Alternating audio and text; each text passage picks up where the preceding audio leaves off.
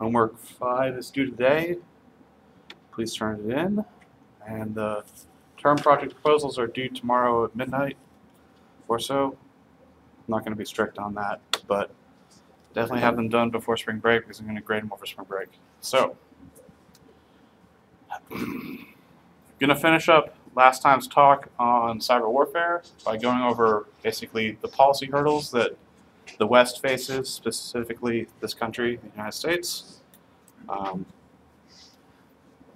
This portion of the talk is largely taken from Professor Michael Knox's 2011 work called The Cybersecurity Challenge. I had the pleasure of meeting him and listening to a number of his presentations when I was at the Sandia Summer Institute this summer. And he was introduced to the group as a living national treasure, and after looking into his history, I can definitely see why, because he has been instrumental in shaping U.S. policy all throughout the Cold War and has so many insights into the inner workings of government, the executive branch, foreign policy, and how everything really comes together. And so his insights on cybersecurity policy and how they parallel to basically nuclear deterrence in the Cold War are really, really worth looking into. So that's what we'll be going over for this section. So we face 8 hurdles. The number one hurdle he declares is basically we lack a solid declaratory policy. By that, I mean war declaration policy. We have said we reserve the right to use military force in response to cyber attacks, but there's no real line drawn in the sand. It's left intentionally vague. And the problem with specifying if you cause X amount of damage, an attacker will always just do X minus 1 amount of damage. As long as possible, you know, to asymptotically basically approach that line in the sand. So, because of that challenge and no other things, it really it hurts us more than not to not have actually a line in the sand drawn, because we don't have a plan for how we should coordinate in the event of a major cyber attack against perhaps our military forces, or instead perhaps our command and control systems, or perhaps instead our electrical grid, financial networks.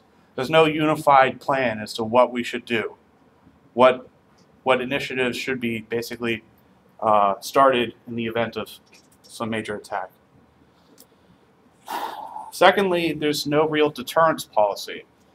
In the nuclear, basically Cold War, it was a game of mutually assured destruction.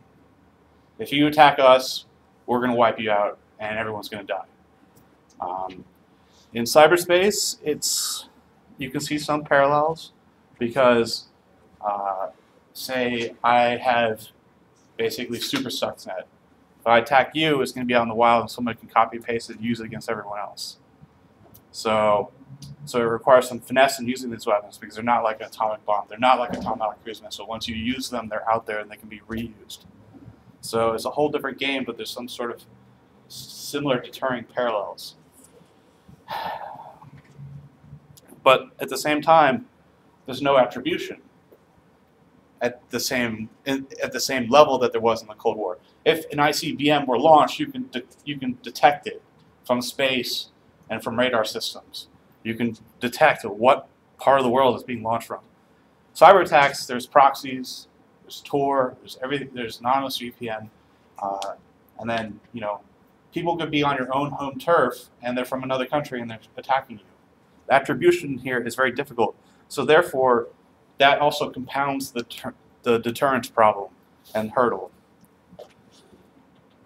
And even when attacks are detected, and perhaps even if there is attribution, some level of attribution, the damage that was done may not actually reveal itself till later. Maybe they inserted a logic bomb that will basically detonate half a decade or a decade later.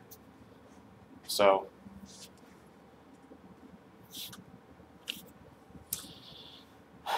there's the third hurdle is basically there's no well-established policies on who are to be the authorities and what their responsibilities are in the event of basically cyber attacks. If we responded with military force, if one country responded with military force to another country's cyber attacks that would indubitably involve some violation of that nation's sovereignty. So that throws into the mix all sorts of legal concerns. You have to establish basically legal basis to conduct such operations, to not basically be seen as a bad guy in the world court. And so there's no real legal basis for establishing an initialization of military conflict as a result of some sort of cyber conflict. That cyber to kinetic tie isn't really there. The cyber and kinetic have been used, attacks have been used in conjunction at the same time, but that's after kinetic attacks have already started, such as in the Russia-Georgia war, when Russia decided to just go ahead and invade its neighbor because it wanted some land. They just used kinetic cyber attacks to supplement their strategies. And it's worth noting that establishing this basics for traditional kinetic attack, traditional military force attacks basically takes weeks to months. And in cyberspace, we all know that things happen in microseconds, milliseconds, seconds.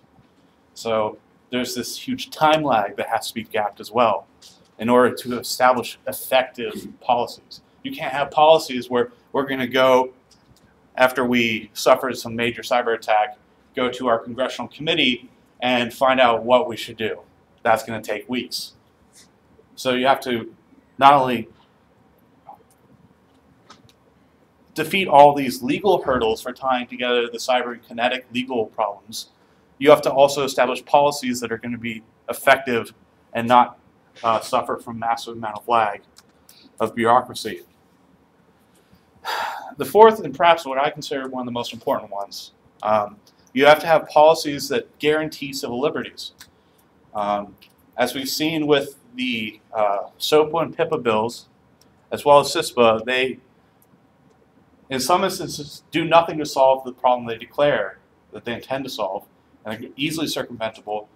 And on top of that, they create exponentially more civil liberty problems. They absolutely, in SOPA and PIPA, they absolutely did no possible good being proposed.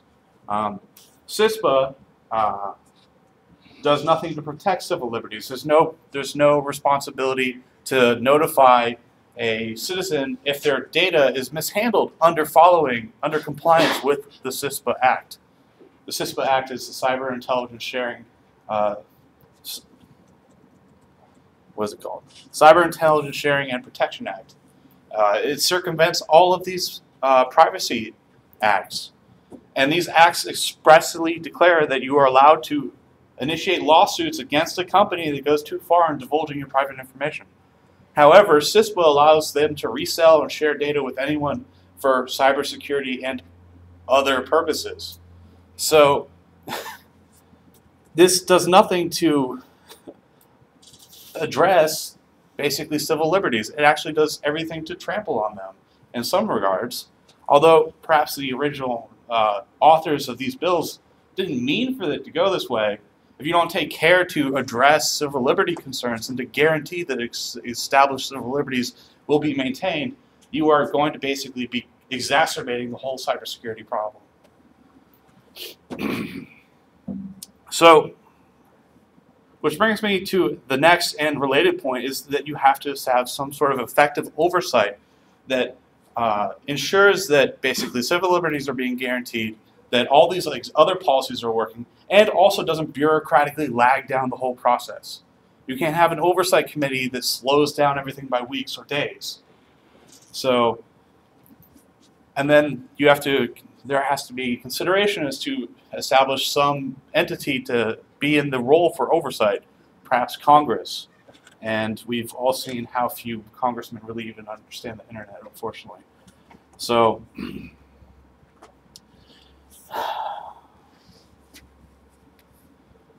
since we're just finished talking about basically sharing information and how to establish policies that do it in a manner that guarantees civil liberties, the reason for sharing information is to increase situational awareness. If you're completely unaware of your situation, you're completely unable to defend yourself. If you don't know you're being attacked, you can't really do anything to stop being attacked, unless you just get lucky. And we all know that you can't just rely on being lucky in this field. So there's a great need to actually share such information, such cybersecurity information, not just at a domestic level between companies and between government and private industry, but between governments and between countries at an international scale. So the U.S. already shares select information and intelligence on various different things with its key allies, but should it broaden the audience for sharing information on cybersecurity? Perhaps there's a botnet going around this utilizing some ODE and it's just spamming everything and taking down stuff, and perhaps in some instances stealing intellectual property. What could it gain from broadening the audience of information sharing at government levels? Perhaps a lot. However, when you give something, you should always expect something back. So if we broaden the audience, what should we expect to gain from said cooperation? So perhaps there could be formal treaties established in this area is one way to address this challenge. But that may be too constraining and may end up being a bad idea, as treaties often, when implemented, end up going wrong and getting, once they're ratified, get misconstrued in law and everything gets twisted and goes wrong. So it's an interesting hurdle in itself. And so speaking of basically deterrence, since basically the internet is worldwide, and we do need to share this information basically with a more global audience to basically raise situational awareness, is that we also have to have some sort of basically collective effort for deterrence. Now this is basically a messy area, because some would argue the best way to do this is to basically have universal cybersecurity laws, like universal intellectual property laws that span the whole world, and this and that and this and that. I don't know how realistic that is. So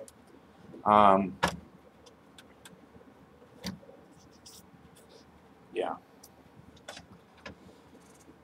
And lastly, as we talked about last time, another policy hurdle is basically you have to strengthen the cooperation between private sector and government cooperation. And I think a recent one was trying to do that. I think it was called the Cybersecurity Act. I covered that last time. It was trying to do that. It was compared to the rest, it was well written, because it made express requirements that citizen data is not shared with the intelligence community, is not shared with the NSA, and not shared with this and that. It's not shared with the military. Because this act is only for raising cybersecurity awareness for critical infrastructure. So basically, like DHS and FBI will collaborate with critical infrastructure companies. So your power grid, your air traffic control, your sanitization for water, and traffic control will all collaborate. They'll all monitor basically info. And now clearly, we're not sharing our social security numbers and stuff like that with all of these companies. So, and we're not, usually visiting them on a regular basis. So it leads less to them being able to track your day-to-day movements, because you probably pay these bills once a month. So it's not as intrusive as CISPA, perhaps. And it also makes express guarantees to prohibit, basically, to establish least privilege in the bill itself for who needs access to this information. Not just you can share it with anyone for cybersecurity or other purposes. Obviously, that's the worst wording you could use. So he wraps up his wonderful article by saying that we are still in the infancy of understanding cybersecurity. I completely agree. He says it's also analogous to the late 1940s and the nuclear age. We hardly understood the rules and the game back then, and hopefully it will not take us more than a decade this time as well. So, in the future, we're probably going to expect seeing much more state-sponsored cyber attacks and malware, and then those being repurposed by criminals. More research in honeypots and counterintelligence systems that basically lure in attackers and then waste their time. This is my research area. And then also there's a lot of push towards globally adopting IPv6 and what this possibly means for attribution. And there's a lot of myths about that, but it does help to an extent. So it's all really pretty crazy. So the main needs of the security world at this stage are we need better situational awareness, and a lot of people argue that the way to do this is to improve big data analytics, because if you've ever sat on the side of a system administrator, you can't watch the logs in real time. There's tools to basically help you analyze those logs and all the events going in real time for a network. And so those tools are pretty helpful, but they're not that great. So there needs to be better tools for analyzing all the huge amounts of data that's going on in a network in order to be able to basically be more situationally aware at the given moment. And you can easily understand how that problem has worsened the larger and larger network gets. So there's also a big strive for having more threat intelligence. There's a lot of companies actually sell consulting for threat intelligence.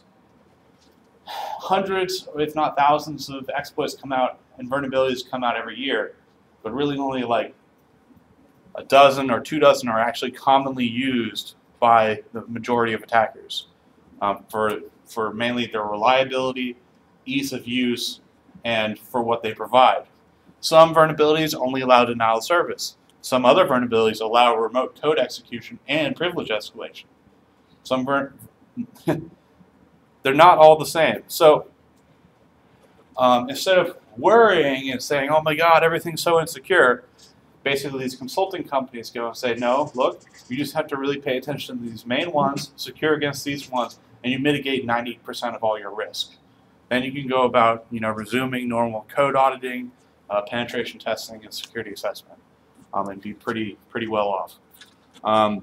Another big need of basically the security world is that there needs to be more harmony on cyber law. A lot of people argue. I don't know how well universal intelligence IP right laws are going to work. People need to be more aware, especially policymakers need to be more aware of how the Internet of Things is really going to impact the future. So if you want to read that paper, it's probably like 2-3 pages. It's a quick read. It's very good. He cogently explains the problem. I have a link to it here so you can go read it. Any questions on that? I'm going to move on to the next lecture. Oh, yep, nope. Okay, no. All right. It's going to be a short lecture today. So we're going to talk about social engineering and perhaps how you can use this to have more fun next week if you're not stuck doing work all the time. So social engineering is essentially any act where you try to manipulate another person to accomplish a goal. That goal may or may not be in that person's interests. So in the realm of security, common goal for an attacker using social engineering is to get the victim or his target to disclose information to him. It often is leveraged. It is often used leveraging already known reconnaissance information from basically open source intelligence gathering. So reconnaissance is basically that first little stage in the pen tester and hacker life cycle.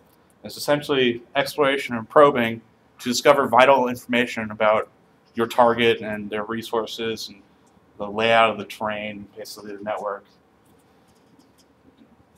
And so social engineering can be used in actually any aspect of this chain. So a very interesting use of it in post-exploitation. I'm sure a lot of you guys have been getting emails from FSU help desk saying, hey, go to this Google document and give us your FSU ID number, your password and your other stuff. I should have put it in the slides. I got a well-crafted email from FSU Help Desk, all the headers checked out and everything, and it pointed me to a Google document. And the Google document was a form, and it just logged everything. And so I traced it down, and I opened up in basically my malware analysis VM to be safe. And I went in, and basically they were just logging all of it to a spreadsheet that's hidden in the background. It's pretty hilarious. So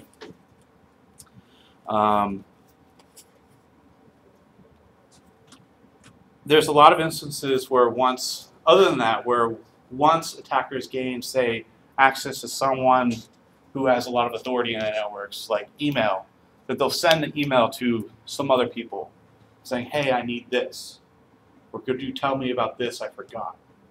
And because it's sent with an account that has authority and there's a sufficient amount of social engineering finesse and skill used in that spear phishing email, they often succeed with a pretty high rate. So that leads to basically more compromising more of a network and more systems and information. So in terms of basically intelligence gathering, there's three really main ones that pertain to penetration testing. There's open source intelligence, there's signals intelligence, and there's human intelligence gathering. So OSINT is essentially your standard Google search. Searching perhaps even the company's website, searching social media like LinkedIn, searching public records, especially financial records, searching DNS records, and then you basically know what the web servers are and what other IPs are registered to that DNS record. And so social media is interesting. You can find a lot just by looking at Facebook pages for employees of a company, looking at LinkedIn pages, and perhaps if you want to get dirty, you could go on online dating websites and probably find some people there too. But what people do with this sort of intelligence gathering is that they basically use maybe Python or Perl script, and they find everyone working for this company, and they scrape every single word off these pages. And they put each word on a line, its own line, in a dictionary file, and they use this to supplement any brute forcing that they need to do to perhaps guess passwords. And it actually works with really high effect. People will list their likes and interests on their Facebook page. Like, I love this band, and I love cats, and I love everything else, and all this other stuff.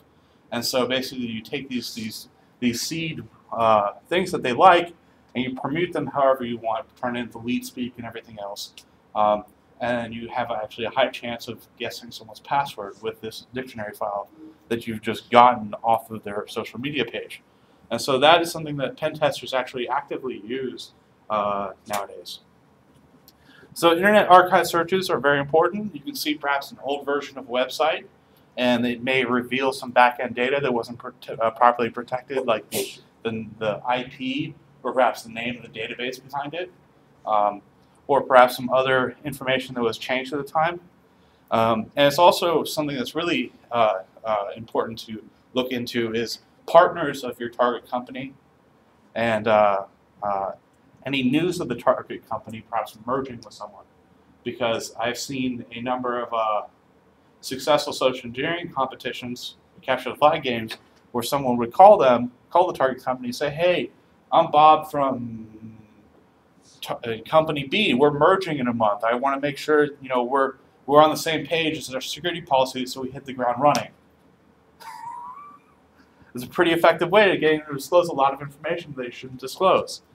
Another thing that's commonly done that I'm pretty sad about, that's actually also being done here, is often the management and the security of critical information, specifically sensitive information, is often outsourced to companies that sell these services. If you've noticed and got the email registration for next semester, for summer and fall, has been outsourced to some company in Ohio, and they have your social security number and all these other things, and they didn't ask you first before sharing it. So in order to get this information, now you're not just limited to one target, you can get it in 2 places. But that's more interesting for bad guys. Obviously, pen testers, are restricted by ethics and laws, and hunting for Social Security numbers is not usually the specific goal of a penetration test. So signals intelligence, or SIGINT, really delves into the realm of Wi-Fi scanning, looking for access points at a company to hack into their Wi-Fi and get behind their firewall. It also falls into the realm of SMS eavesdropping. There's no security in SMS, and you can eavesdrop on text messages. If you go to DEF CON, they have a wall of shame where they have a projector on, like a 20-foot wall of just really interesting text messages that they're seeing fly across the wire in a casino. And you'll find some like really horrible ones, like, oh man, I got so drunk last night, I woke up with this girl, I don't know what happened. And it's just like, oh man, that's pretty embarrassing. And that's just being posted there. And then also there's a lot of tools you can find and put together yourself to track other people's phones if you just know their phone number and their IP address. You can GPS track their phone. Like smartphones are like the greatest things for bad guys. They're so good, so good. And then human intelligence, this is basically the realm of this talk on social engineering. So intelligence gathering, really, there's different types of intelligence you can gather. You can gather direct observations. Say I can snoop over your shoulder and see that, hey, you're running Windows 8 and IE 10. I can see that just by directly seeing it. There's indirect observations, like I can say, hey, are you running a version of Windows? Does your Internet Explorer have tabs? If you say yes, that tells me it's either version 9 or 10. This is an indirect observation I can make. And then inferential observations are pretty self-explanatory. So let's talk about social engineering and exploiting the human mind. Because there's vulnerabilities in the human mind that you may or may not be aware of that we basically evolved with.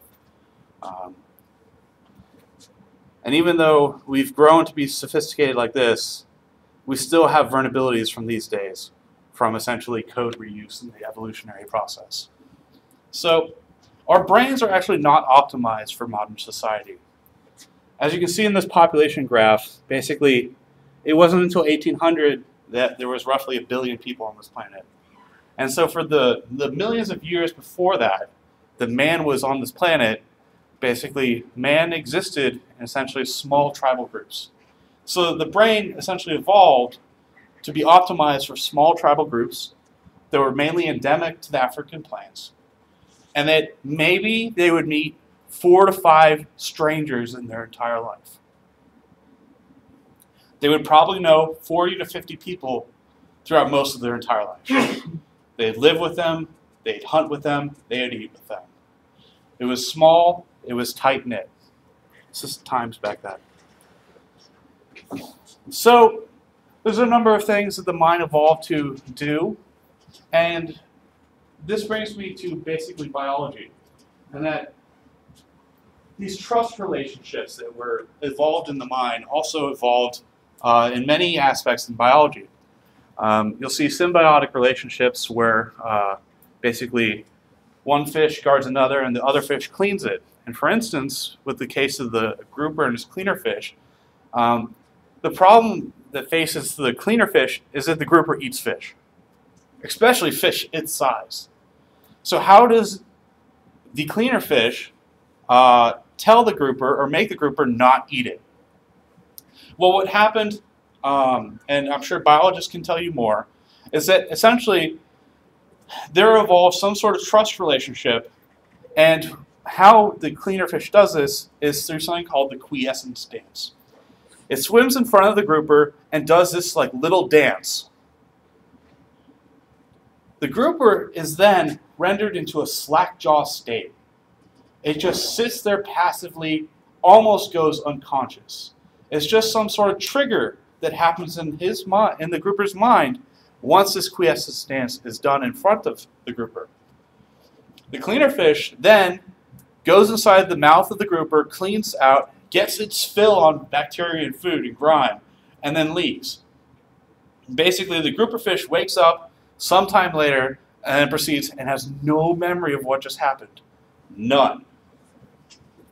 So this trust relationship basically evolved through natural evolution, and it's basically an instinctual behavior that's shared on both sides. And so these sort of trust relationships have been exploited through mimicry behavior from a number of different animals.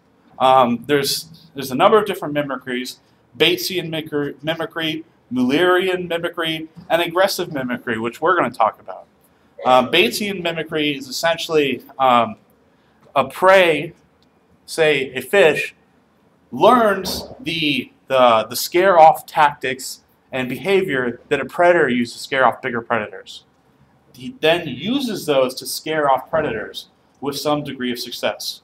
Mullerian mimicry is basically groups of poisonous prey collaborating together, distinct species.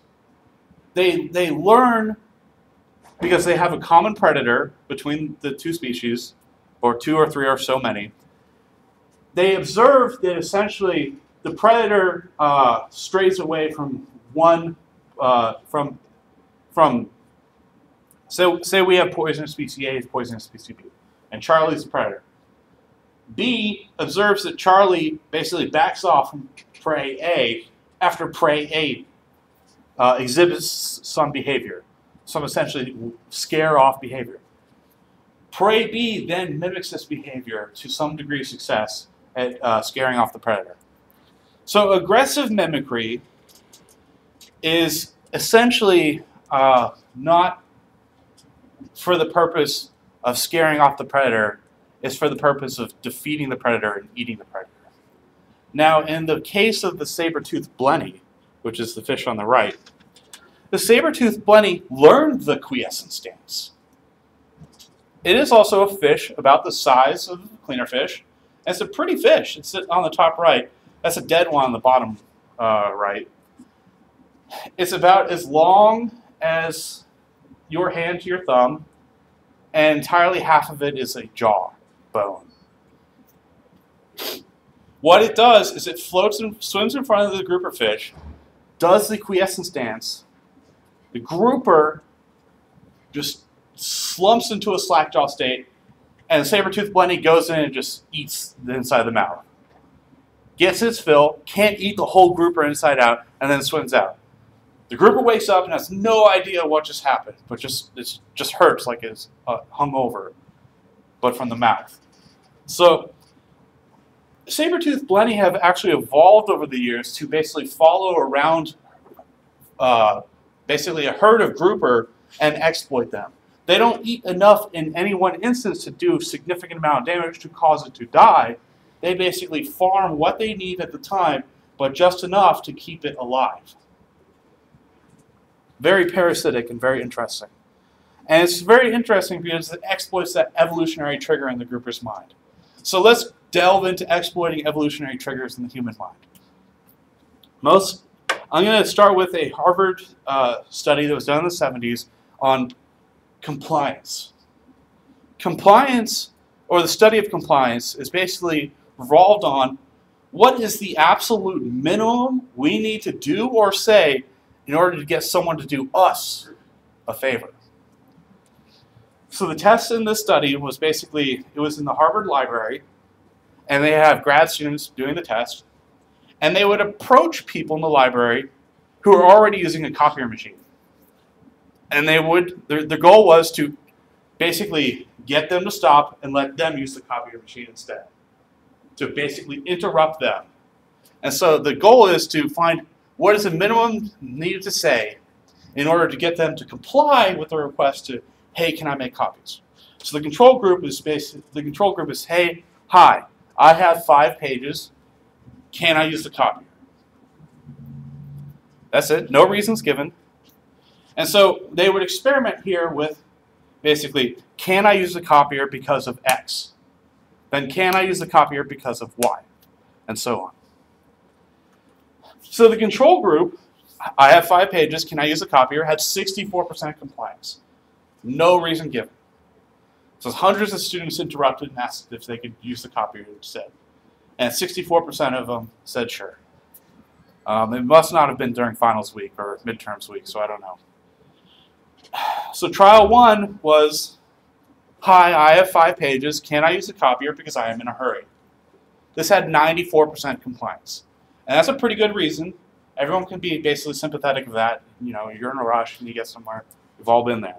So 94% of people would comply with this. So they basically have a super high success rate, and it's a pretty good reason, and then no reason given. So then they have this range that they want to experiment with. And specifically what they're trying to experiment with is, can we vary the lameness of our reason and explore how that affects the compliance rate range? So they explored with more and more increasingly lame reasons, less compelling reasons, and the results still yielded relatively high compliance. And eventually they came down to their final trial in which they decided, we need to stop and look at what's going on here. This is something amazing. Because the trial was, hi, I have 5 pages. Can I use the copier because I need to make copies? Clearly, that is logically equivalent to, hi, I have 5 pages. Can I use the copier?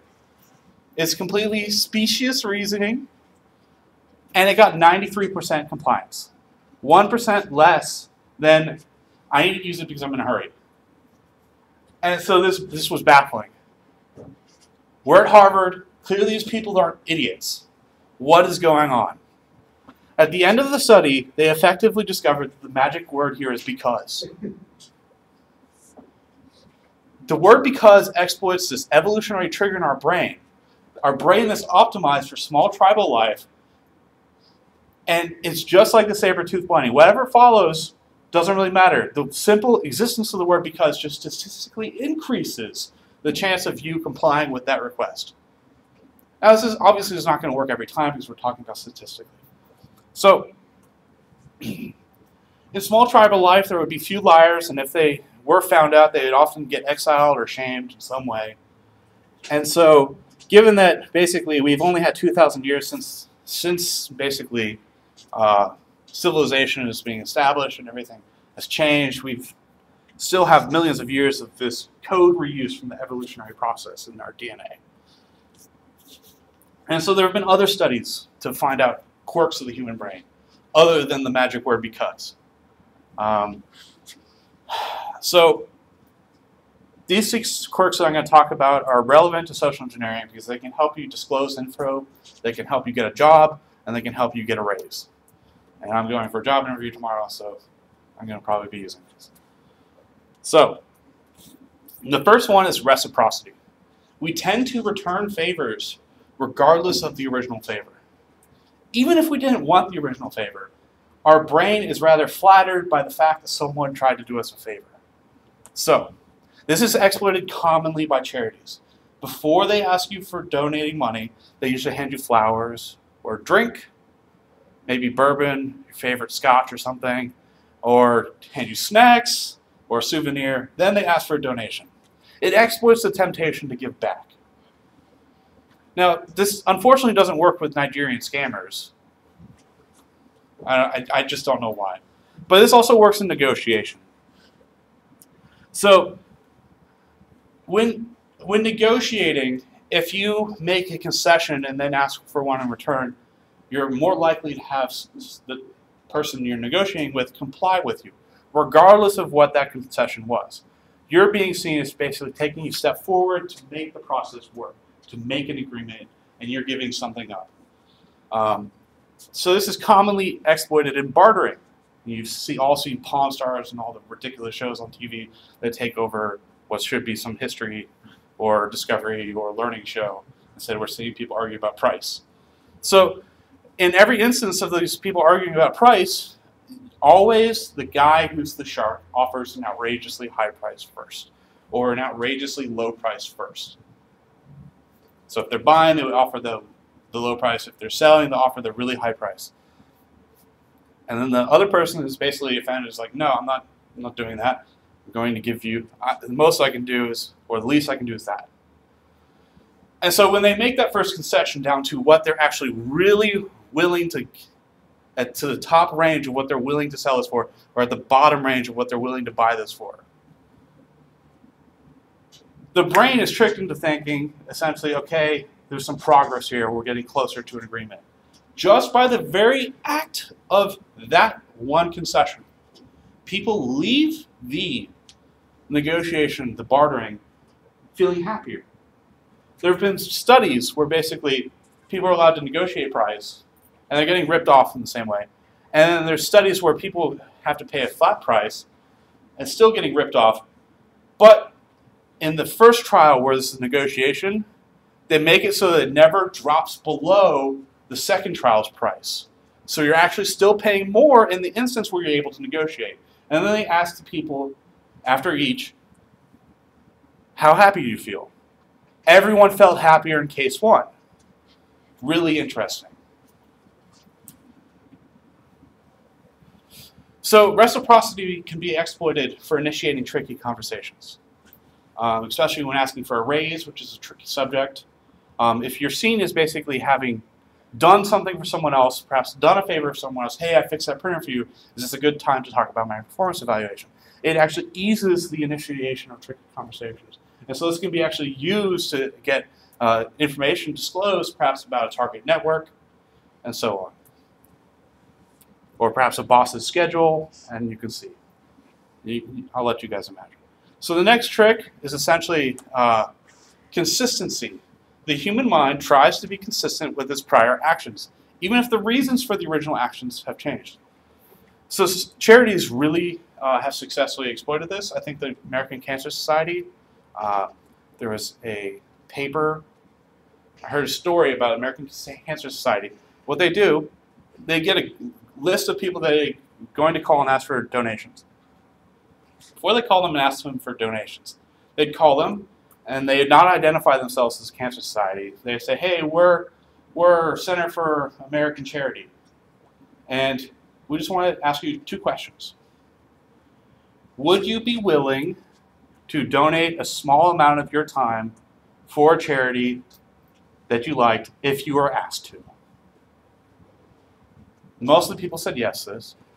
And they asked them some other irrelevant question to throw the trail off. 2 or 3 weeks later, the ACS would call and say, hey, we're the American Cancer Society. We fund cancer research. We're for curing cancer in children and all sorts of people. Would you like to donate money to us? And if you do donate money, could you spend a little bit of time calling other people you know for us? And they actually get a much higher compliance rate with that prior phone call than they do just by cold calling these people with this question. Because the human mind is tricked into being consistent with its previous decisions. So salesmen exploit this. And I've fallen for this myself. I've disclosed a retarded amount of information myself, especially when they visit me and it's too early in the morning for my brain to start working. They basically, when they are talking to you, they get you to start filling out paperwork. Before asking you to commit, they're still telling you the details. Let me just get this paperwork started with you. And so you start filling it out, you probably leave some things blank, right? Because you don't want to give your social security number over right away, because you don't know what they're selling just yet. And so it's really surprising how much information you can get. You usually can't get someone's social security number before you tell them what you're selling. And so after they start filling out this information, the brain has unconsciously made a small commitment. And so studies have shown that by using this paperwork technique, they can get a higher sales compliance rate than just by say, hey, blah, blah, this is our product, would you like to make a decision? Yes or no? Yes? Okay, start filling out this paperwork afterwards. They actually get a higher compliance rate because when you start filling out the paperwork beforehand, because your brain has made a small amount of commitment and it likes to justify its previous actions. It's just an evolutionary flaw that our brains have. The next flaw that our brains have is that we try to do and think what other people who seem like us do and think. So this is why laugh tracks work. Everyone knows what a laugh track is. You've all seen some corny sitcom and the laugh track plays in the background. You just sometimes also laugh too. So laugh tracks are so effective that they even work when people who know about laugh tracks and know about this social proof flaw still fall for it. They still fall for it when they know it's being used. There have been a number of studies where they basically take a comedian and they have a control group where they play the comedian's stand-up with no laugh track, no laughter, and they play the same comedian for the next trial with a laugh track over it, and everyone thinks in the second trial that the comedian is funnier. That's just how the social proof flaw works. Now, the social proof flaw also goes the other way, and it's the main reason for crowd theory. And it's the main reason if you're going to have a heart attack, do not have it in a group of people. People act like the majority of the group. When something goes wrong, everyone's looking for what other people are doing, all at the same time, which is why when you're being trained in incident response and EMT stuff, not cyber incident response, you're supposed to cut the ice, you're supposed to cut the anonymity, say you call 911, you get me water, you get us feet. It cuts the ice and it breaks the problem of basically the human mind and it trying to act and to do like what other people are doing.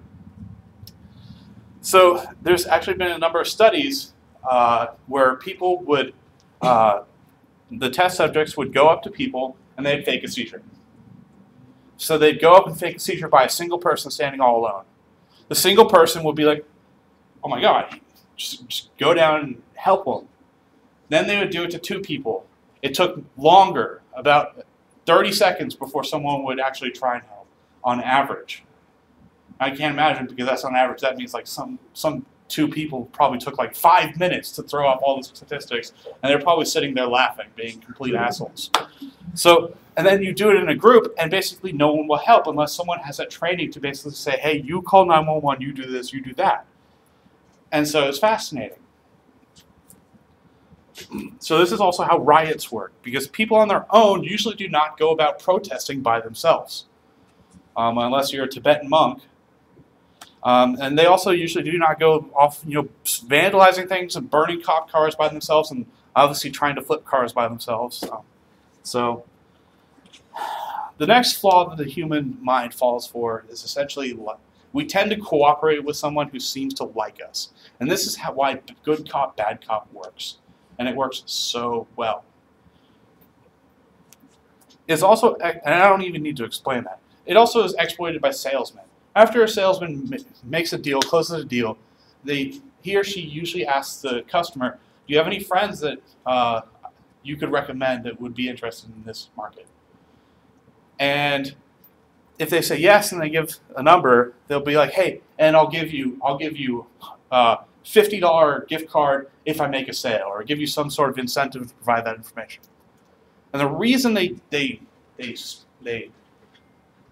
give money and they give incentive to disclose that information is that the human mind falls for this liking flaw. Because when you get a call saying, hey, I'd like to sell you this, as opposed to, hey, your friend Bob told me I should call you and tell you about this great deal, you're actually more likely to comply with someone saying, hey, your friend said this and that. So this is also, studies on this flaw have delved into basically exploring how lame your flattery can be in order to be effective. And it actually shows that the more, there's some sort of like strange inverse bell curve where really accurate, good flattery is pretty effective. Crappy flattery is not so effective. And then absurd flattery becomes more and more effective. It does not make any sense, but it's how the human mind works. Like if I were to say, you have really nice, long, flowing hair. I mean, I just made you smile. It's kind of funny. It's totally absurd, but it's a little more flattering than your hair looks kind of okay today. So the brain interprets the very attempt at flattery as flattering itself. And if you can get to the person to laugh at the same time by being absurd, it's actually more effective than being crappy and flattering yourself. The next thing the brain falls for is that we tend to cooperate with someone who seems to be in charge. And this is so well exploited by advertisements. We've all seen an advertisement say like, I'm not a doctor, but I play one on TV. Right away, he tells you, you shouldn't trust me. So I think, I'm not sure, some coffee company, I think it's Maxwell House, did this, and it sold more coffee than any other, sold more of their product than any other company's advertisement for all time. And so this is basically the case study taught in all marketing degree programs. And no one's been able to beat it to date. So there's also a problem that this flaw often causes people to follow orders too closely or too literally. So in the realm of social engineering for the purpose of penetration testing, perhaps there's a small little nuance in the terminology for their policies. You might be able to exploit that nuance by either impersonating someone who has authority or by citing someone falsely that has authority, saying that you need to make this happen because of this wording. So maybe you need to let me in the server room or something like that. Yes? Could you be like, hey, this is the chief security officer at X company, and I'm just calling to make sure you were compliant on this, this, and this. So yeah, in the case of an upcoming merger, that would work perfectly. You already established yourself as someone who seems like they have authority. So simply just establishing yourself as having some sort of seemingly authority makes you that more trustworthy inside the human brain. So this is why lab coats, when people wear them in a commercial, look like it's more looks like it's legit as opposed to a bunch of people trying to sell you a pharmaceutical drug in a lab and they're surrounded by test tubes and beakers and they're just wearing jeans and stuff. You know, well, they obviously don't look like they know what they're doing. So just by looking like you know what you're doing and looking like you belong and looking like you might seem like you're in charge, you get a higher compliance rating, basically rate with generic questions than not. The last one, I believe the human brain really does fall for very well, is the notion of scarcity, and that we tend to overvalue apparently scarce seeming resources. This is why holiday and Christmas toy crazes happen. Oh my God, they're all sold out, they're all sold out, they're all sold out. I have to buy it now because it's worthless after Christmas. This is why limited time offers work so well. And so there have been experiments with cookies in jars, and every single time this experiment is replicated with normal people, it gets the same results. They take the same batch of cookies in 2 jars, and they put like 50 cookies in one jar and 20 cookies in the other. And they go to like a supermarket or someplace, and they say, "Hey, we're doing a taste test sample for our company. You're allowed to try 1 cookie." No, you're allowed to try a cookie from both jars, but you have to form up in line. And so the line for the shorter jar is always longer. And when they try the 2, they always say that the cookie from the smaller jar, always tasted better. And it's the same damn cookie. It's just the brain makes it seem that much better. And so, in other aspects of the world, censorship is actually information scarcity.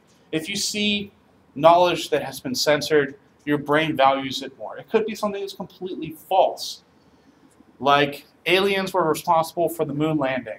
And if I were to censor that, even if it's completely false, and people were to discover it, and discover the fact that I censored it, they would value it greater. So this can be used for counterintelligence purposes quite effectively. So this also backfires in courtrooms. When a jury is asked to ignore or dismiss valid evidence, when they go back to make deliberation, most of the people in the room can't stop thinking about why did they dismiss it, and can't stop focusing on that. And there have actually been studies just on mock trials with legit juries that were called in for jury duty, just basically science funded by the judicial system, to show that actually this backfires more often than not.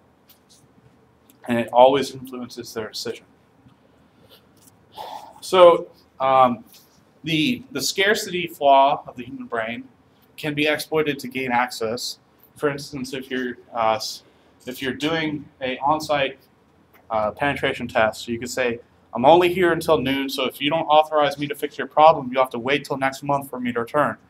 Good luck explaining that to your boss and putting the pressure on them. And exploiting scarcity is a great tactic for getting a raise. You can say something like, you know, Google has been asking me to interview with them, just so you know. So in reality, these are just tricks that statistically increase the odds of compliance. And they're obviously not going to work every time. Who's played DayZ? One, two people know what I'm talking about. Anyone who's played DayZ seriously knows that it's perhaps one of the greatest psychology experiments, or should be psychology experiments, in the world. Because it's basically, you start off, you have nothing, and there's zombies everywhere, and they're insane, and it's a fight for your life. And so when you meet someone else that's also in that fight for your life, the psychology of how you cooperate is so influenced by who gets a gun first, it's ridiculous. And so people will often yell at like the top of the building, hey, I'm friendly, I have supplies, and unwitting survivors will come in and sneak into the building, evading all the zombies, and then all you hear is a gunshot. I can't count the number of times that's happened. It's such a funny game. So this stuff won't always work. Because magic word isn't going to work 100% of the time, you can't just say, I need to fix stuff, so let me in the server room because I need to fix stuff. I mean, it may actually work. If you ever do that in your life and it works, I'll buy you a beer. That would be so awesome. So it's also definitely not going to work if you say something, remember how you gave me a raise last week? Well, it's about that time again to try and exploit the consistency flaw in the human brain. It's definitely not going to work. So in reality, however, social engineering is usually the easiest way to get into a system to gain access to a network. And if you see the vast majority of breach reports and penetration reports, you'll see that there's some aspect of spear phishing or social engineering that was exploited somewhere in that attack chain and actually worked quite well and exposed way more information or access than it should have. And this is why post-exploitation spear phishing works so well. Hey, I'm the CEO. Could you give me my email and password, my username and password to this system? I completely forgot. I've been drinking too much, over in Vegas or something. So how can you defend yourself or a company that you work for in the future against this stuff? It's really hard. The best you can do is raise awareness of these principles, of these evolutionary triggers that can be exploited. And the best way you can protect yourself is practice by resisting advertisements. Say you see some delicious food on TV and you find yourself in the drive-thru line, steer out of it. Practice resisting or something like that. And also practice by using these flaws on your friends. And especially try to practice on this spring break, because it's the perfect break and time to do it. Maybe you'll get a free drink or something if you're old enough. So the topics talked about today were from the book, The Psychology of Persuasion, and a lot of my presentation was influenced by a brilliant scientist I met at Sandia, Philip Kegelmeyer, and he gave a presentation 2 times when I was there just over the summer, and he gives this presentation several times a year. It's a wonderful presentation, and you can view the video for it at this link. And so there are actually technical toolkits to augment your social engineering tactics. Socialengineer.org is related to the Metasploit Offensive Security Project, and that they specifically focus on providing technical tools to augment social engineering. So, for instance, phishing scams, like getting you to go to this website and enter your login information. There are basically phishing social engineering tools to take a website, scrape it, clone it, and produce a working replica that can phish passwords and stuff, as well as taking company like headers and papers and cloning them in basically email to make it look legit as well. So there are actually a surprising number of tools that can do this sort of stuff, and that are actually quite effective. So that is the end of the lecture for the day. And if you haven't turned in homework 5, do it now or email it to me as soon as possible. And have a safe and happy spring break.